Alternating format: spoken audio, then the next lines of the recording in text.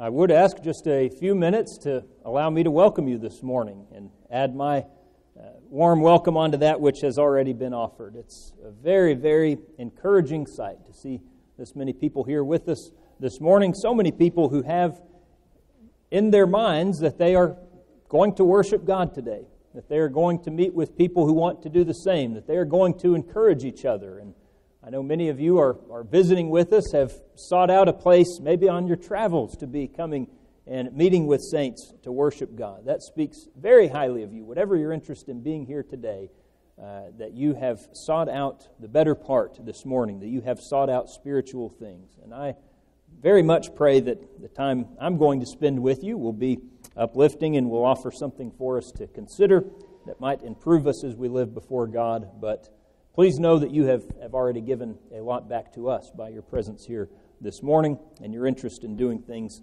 that are going to honor our God and Father. Compare these two statements with me, if you would. The first is made by the Apostle Paul in 2 Corinthians chapter 12, verse number 15. And I see now that you're not looking at that. I am on the screen. 2 Corinthians chapter 12 and verse number 15, the Apostle Paul says, "And I will very gladly spend and be spent for your souls, though the more abundantly I love you, the less I am loved." Compare that with what the writer says in Proverbs chapter 30 and verse 15.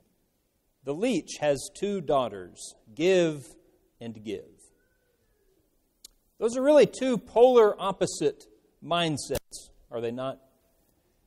The Apostle Paul, often a victim of hatred and jealousy and envy and oppression from so many other people, including sometimes the people that he loved and was working so hard on their behalf. We talked about that a little bit in our class hour this morning. And yet, nevertheless, his disposition through all of that was, as he describes to the saints in Corinth, "I will very gladly spend and be spent." I love that phrase. Spend whatever resources he might have in order to help them. He would do that very gladly. On the other hand, you have the way of the leech. Never satisfied. Always simply wanting something to be given to it. Give and give. Both can be applied to anything. Please understand as we begin this morning, we're not talking about money. We're not talking about the physical resources that we might have, the food that I could provide to other people, whatever that might be. I guess I should say we're not talking about those things only. Any resource that we have, money is one resource. Food is one resource, but some of our resources are far more precious than those things. How much value would you place on an hour of your life? I've thought that before. I talked in our first lesson this morning about long nights, and that I've had some Saturday nights that felt very long and difficult. Have said to Beth sometimes on a Sunday morning, I don't even know how much money I would pay to be able to sleep for 2 more hours today. You know, if somebody could make me an offer, $10,000, I might think about it. I might be tempted to do that. If I could just go back to sleep for a little while. And you've had those weeks probably where you just think, there's nothing I wouldn't part with to just have more time to accomplish this task or to have more time with some person that we love, that time might be growing short with them.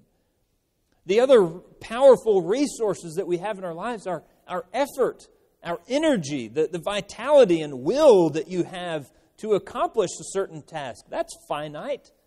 We have a finite amount of effort that we can give or affection that we can provide to someone, the time that we're willing to invest in a relationship with another human being, the attention that we can give to someone else, all of those things. But remember, as we are talking about these two various ways, that they are both mindsets. It really doesn't depend on what we actually have, but it depends on the way that we think. We mention this often when we are talking about greed versus generosity, that those really don't have anything to do with a person's wealth. Some of the most generous people that you have known probably would come from all different spectrums of life. I've known extremely wealthy people who would give you anything that they had if you asked, and sometimes when you don't ask, and sometimes when you try to stop them from doing that, they say, no, I want to help you out. And some of the most generous people I've known are like that widow who is giving the last 2 pennies that she has to rub together. She's providing for someone else. And on the flip side, haven't we seen some of the greediest people? Well, when you see how wealthy they are, you understand. Well, it's because he's never done anything to help out another person in his life. And on the other hand of that, of course, some of the greediest people don't have anything, and they're striving and kicking and clawing and pushing aside whoever they can in order to maybe have those 2 pennies to rub together. The circumstances don't matter. It's the mindset. And so we're investigating that mindset this morning, and I want to strongly discourage you from following that mindset painted in Proverbs chapter 30, that the leech has those 2 daughters, those 2 things that she wants, that she craves, for something, for someone else to give and give. We cannot follow that path. We cannot follow that way of the leech. And I will tell you why this morning. It is, first of all, very clear that this way provides no value whatsoever to anyone else. In fact, not caring about this point is usually one of the problems in the first place. That's how you end up going down this path, because you don't care about anyone else. I don't know when people first began using the word leech as an insult. That is how we use it today oftentimes. That guy's a leech. I don't know when that started. I'm thinking that it was probably in long usage by the time of Agur, who is the writer of Proverbs 30. And it continues that way. Leech, parasite, bloodsucker, hanger-on, all of those different terms that all really mean the same thing. None of those are good for others. When we describe someone in those terms, we're talking about someone who is harmful to another person. They take away. They don't provide any benefit. They only care about their own wants. They only care about their own needs. It's selfishness to the core. On the other hand, we have this way that Paul is proclaiming about his own life and what he encouraged his listeners and his readers and his fellow saints to do. It is sacrificial. It is concerned chiefly with the other person. He would encourage that, for instance, in Philippians 2, aside from what we started with in 2 Corinthians chapter 12. Think of Philippians 2 and verse 4. Let each of you look out not only for his own interests, but also for the interests of others. And on several occasions would say something to the effect of, let each esteem others more highly than himself. That is not the blood-sucking leech who is just trying to say, how much can I squeeze out of these other people? How much time and attention can I pull away from you and devote none of it from myself? How much can I get out of all the people that surround me in my life and just bleed them dry and not provide anything of myself? That's the total opposite of what Paul says we must do. Instead, what do you need? Can I provide it? Can I help? Can I be there? Can I provide this? Very stark difference between the two. But this way of the leech can't ever really be satisfied. There's no end to it. There's no time where they say, good, I got what I wanted. In fact, that's really the point of the proverb in chapter 30 of Proverbs that we began with. That's the point. The leech always wants more. That's what it's saying. Give and give. The rest of the text, if you begin in the second half of verse 15 in Proverbs 30, it continues, there are 3 things that are never satisfied, 4 that never say enough. He says it's the grave, the barren womb, the earth that's not satisfied with water, and the fire never says enough. Those are vivid images that the Proverbs writer uses there. You think of a fire. We're not really in the area of the country where these things are especially dangerous, but we're getting close to the season when those things will happen, maybe in California, maybe in parts out west, when one of those wildfires starts. Well, just lasts for a few minutes, right? I mean, it's a fire, it eats up some land, and then it stops, right? It's satisfied. It got what it wanted. Wanted to eat up a few trees, wanted to eat up a campsite, wanted to do something like that, right? No, that fire just runs out of control. It goes everywhere it can. It consumes everything in its path. And he's saying this is what some people can be like. This is what a tendency in humanity can be if we do not rein it in and put it into check and learn how to say enough. That unfillable void. Some people can never get enough attention, enough possessions, enough control over another person. They can't be filled. And I hope I am saying this morning that you know people like this. I hope we would not say of these, we are like this. But I recognize these tendencies in myself. If you do, I offer them simply as means of recognizing and correcting. But we can be that unfillable void at times. When will we be satisfied? How much must another person give to me? How much must I receive from the world before I can say, I've had my fill, go and help someone else out for a while? Then, of course, on the other side, there are those people like Paul. We continue to use him as the point of contrast because it's spelled out so many times in the Scriptures. Also in the book of Philippians, think of chapter 4 and verse 11. Paul is there setting up, eventually we'll build towards the idea of verse 13, I guess, is the more often quoted on social media posts, and people try to sort of live by that maxim. I can do all things through Christ who strengthens me. And that is a useful and a powerful verse when understood in its context with what Paul is actually saying about that I can do all things through Christ who strengthens me. He's not talking about being able to dunk a basketball. He's not talking about being able to pass the bar exam or whatever kind of thing it is that we're saying, well, hey, I'm doing this as a Christian, so of course I'll succeed in it. How Paul begins there in verse 11, I have learned in whatever state I am to be content.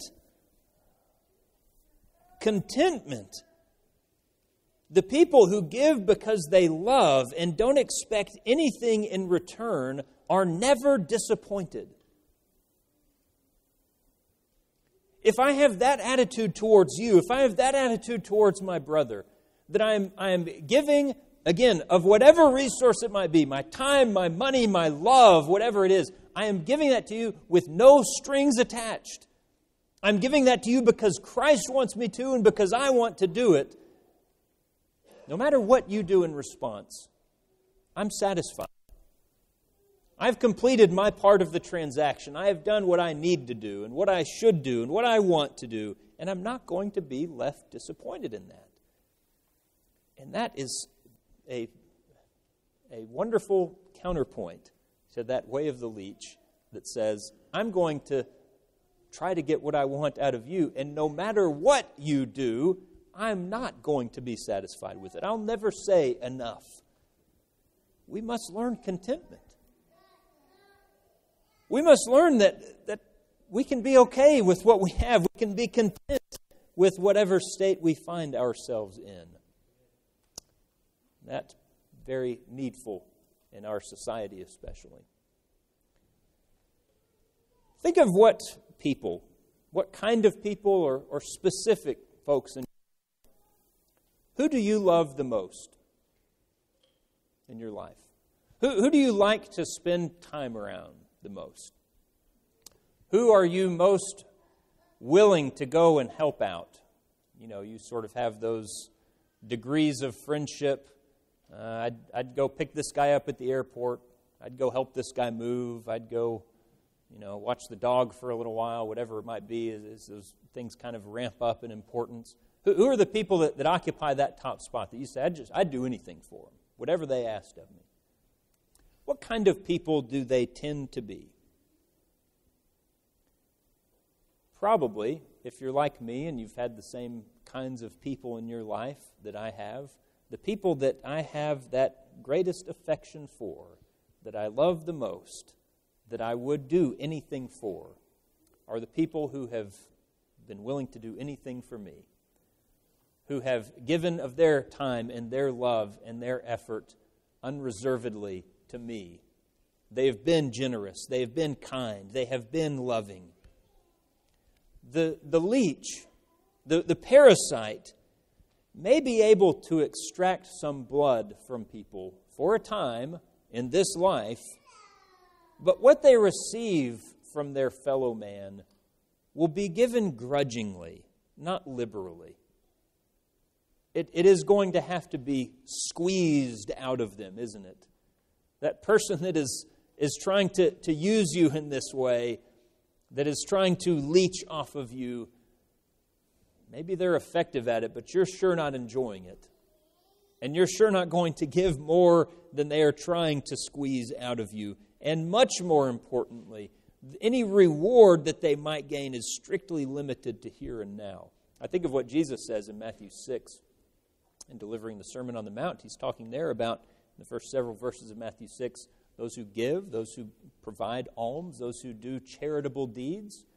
And he says not to do that with a lot of grand gestures and a lot of flourish as you're doing that, because those who give in the wrong way should expect that the only reward they'll receive is the praise from men. And that's really more of a broad principle, a general principle, that when we give or receive with only here in mind, with only material, ultimately useless things in mind, that's the only kind of reward you get back in turn, a material and useless one. On the other hand, think of another proverb. Chapter 19 and verse 17. He who has pity on the poor lends to the Lord, and He will pay back what He has given. That He, in the proverb, is God that He's talking about. He will pay back what has been given.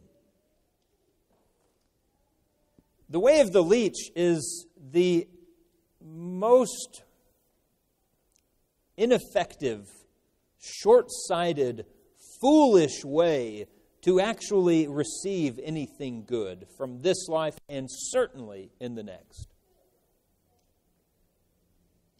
Instead, if I am generous, if I am giving, if I show that love towards all who are in such great need of it, I should expect and can expect that will be returned. That will be returned to me.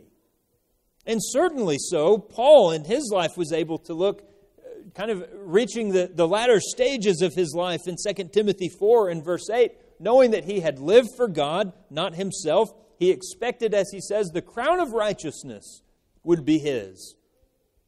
What more would a person want to gain out of this life? What more could we hope for at the end of life than to have the good opinion of God, than to know that we have pleased Him? There is only one way we will reach that point, and it is not through living for self. It is not for so tightly clinging on to everything that we think we have and extracting every last bit that we can from everyone else around us. That is not the way to the crown. It's a way to loneliness and ruin and bitterness from all the people around us. If you actually want to receive good things in life, be generous with everything that you have and know that will be repaid. This way also reveals a lack of faith. It's not really surprising to us to find the way of the leech as we're describing it this morning. It's not really surprising to find that in people of the world. By that I mean those who are not followers of Christ, those who are not His disciples, those who are not His people. We expect to find that in the world, don't we? We expect the world at large, humanity in general, will often show itself to be mercenary and to be selfish and to be materialistic and to be idolatrous and covetous and greedy and all those other terrible adjectives that we might find in this way. That's expected. But it really fits poorly on a professing Christian, because at its root, this problem that we're dealing with, this way of the leech, betrays a fundamental lack of faith. It's essentially and ultimately admitting that I don't really trust God. I don't really trust God to do what He has said. Do you believe that God will provide what you need? Do you believe that promise that he makes, or the statement that he would make in observation? I've not seen the righteous begging bread. I've not seen a child of mine who will not be taken care of. Do you believe that God will provide for your needs ultimately, or do you feel the need to hoard as much as you can because I'm in this for myself and I'm the only one who can look out for myself? Do you believe that eternal life with God awaits you at the end of this life? Or are you not so sure about that? And so this might be your one and only shot at true enjoyment of life. So get out there and have fun and let everybody else take care of themselves, and don't spend a moment worrying about someone else or their happiness or their needs and how you might help. Go live your life to the fullest, because this is all you've got. Do you believe that the Lord loves you, and that the Lord Himself, God, the Creator of all things, is attentive to you? Or are you so unsure of something that fundamental that you feel the need to hold everyone else in your life as an emotional hostage so that they'll give you their time and attention? I have to extract every last bit out of them because God surely doesn't care for me. That's a lack of faith.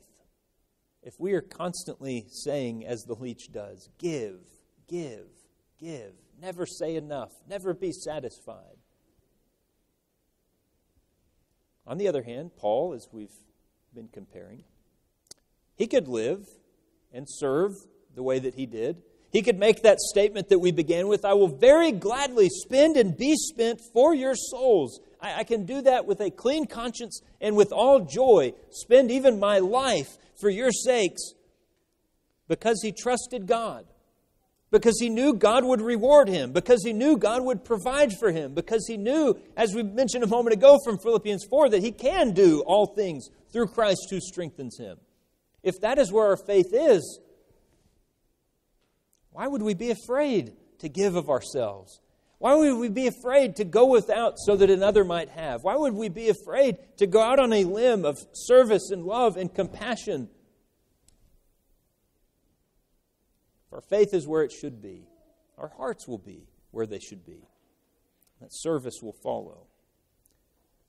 Ultimately and finally, we'd say this morning that this way of the Leech completely fails to reflect the character of our God. The nature of our God, His attributes, His personality, we might say, which as a Christian I am very interested in. We are called to be like Him. We are called especially to be like His Son, who is the image of God. The exact imprint of God was displayed in Christ. And I am told to be like Father, like Son. I'm told to walk in those footsteps, to be like God. What is His character? What has He done? What is His disposition towards us? Sometimes we think of what God receives or is meant to receive from mankind. You'd have passages like the praise offered in Revelation. To Him be glory and honor and dominion and power and all of the exalting praises that they are giving to Jehovah. And that is accurate.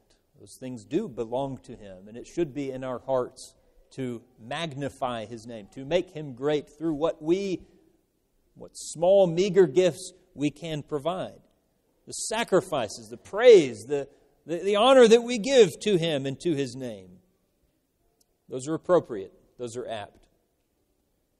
But if you really begin to think, adding up maybe the balance of value of what God has given and what He receives from men, which one more accurately shows His true nature? What He receives or what He gives? All right, so here's what God gets out of the deal, so to speak. Our sacrifice, our praise, our obedience, the love that we offer to Him, the glory that He gets from seeing His creation obey Him is something that honors and glorifies Him. Well, those things are good. Again, they're appropriate, they're apt, they're what we should do. What has God given? What was His input into the situation? Well, we would need to begin with creation of all things. Any beautiful sunrise that you see, any great mountain that you have ever looked at, is there because God made it and He gave it to you to enjoy. Any family member that you love, any happy time around a dinner table that you've enjoyed, any wonderful holiday meeting that you've had, a family reunion that you've enjoyed, where all the people that you love most in this world were able to come together, that time was enjoyed because God made those people. And He made you, and He put you in each other's lives and allowed you to have that friendship, that time to build up that friendship and that love and all of those things. So we would begin with existence itself, nature itself, the ability to appreciate those beautiful things and those beautiful moments that we can enjoy. God has invested His love in the world. If we're talking about giving and receiving and what that means, everyone in this continent at least probably would be able to quote John 3:16 from memory. God so loved the world that He gave. That's the expression of how great God's love was, that He gave. That's how we understand who He is, that He invested the love of Himself, that He gave His Son so that mankind could be saved. I've mentioned in a sermon it's been several months ago by now, all this extra enlightenment and wisdom, of course, that I've acquired from fatherhood. It's amazing how much smarter I am now. I know you've all noticed that. But you become a dad and you just learn it all overnight almost. Kidding, of course. But some things do become much clearer. Some things are really crystallized. And the most powerful one for me has been what a passage like that actually means. Because I now have what God had in some sense, that child. That only child in some measure. And there is not a way on earth that I can picture sacrificing her for anything. I can't imagine. It's almost physically painful to think about. And yet God so loved the world that He gave His unique Son. Has God given? Has He provided? Has He offered? Has He sacrificed? He gives forgiveness. He gives salvation. He gives hope. He gives security. Every good thing that a person could possibly hope to have in this life or the next, we have only because of that God. So, that's one side of the equation. On the other is what we give to Him. Again, which is winning out in that balance? Which side of that teeter-totter is going to go down and which will go up? If you at all take seriously the admonition to be godly, if you at all take seriously the admonition that we are to be Christ-like, you have a clear path in front of you. You must give. You must sacrifice. You must offer. You must love. You must provide. You must do all of those things that God has done. Surely we will not be able to do so in the measure that He has. Nowhere near. But we are called to be like Him. And in this way, if we can see the great giver before us, spending so much to assure that our needs are met while receiving so little from us and receiving us with mercy and with patience, how could we possibly be the leech that says, give, give? No, God, it's not enough. No, God, it's never enough. No, to my friends and to my brethren, you haven't done enough for me. You must do more for me. Instead, if I am like my Father, if I am like my God, I would say, I will be spent for your souls. I will do whatever I can, whatever I am called to do, in order to see good come to those that I love. That is the way of our God. And this morning, that is the only way that we can recommend to any who would be listening. Again, with any lesson like this, we hope we are saying it's a problem another person has. I like when I can preach a lesson or hear a lesson and feel like, oh good, that didn't have anything to do with me. I don't struggle with that. I don't have that problem. Those are very few and far between, and usually we're fooling ourselves when we say that. But I know this morning,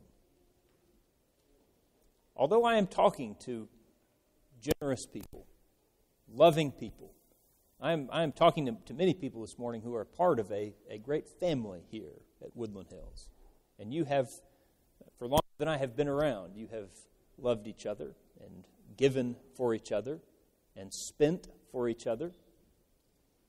We need to continue doing that. But I also know that within us there is that seed that Satan can exploit. There is that part of man that wants to glorify himself. There is that part of us that thinks, I am what is most important. Whether it is my happiness, my personal comfort at this moment, whatever it might be, we see that as the primary part. And for the Christian, we must eradicate that part of us and follow after the footsteps of Jesus Christ himself. And this morning, if you have the need to obey the call that our God has made to each one of us, begin a life of following him, as we talked about in our first hour this morning, the Apostle Peter being called to follow Jesus. That is what we each must do.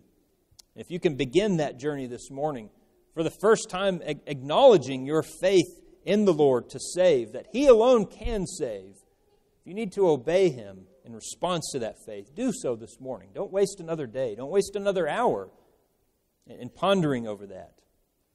Count the cost, understand what will be asked of you, but then make that decision that you will follow Jesus Christ. It is the only way that leads to salvation. There is none other. If we can help in that way, in your obedience to the gospel, through being baptized into Christ, through repenting of your sin, in any way that we can assist, we stand very ready and willing to spend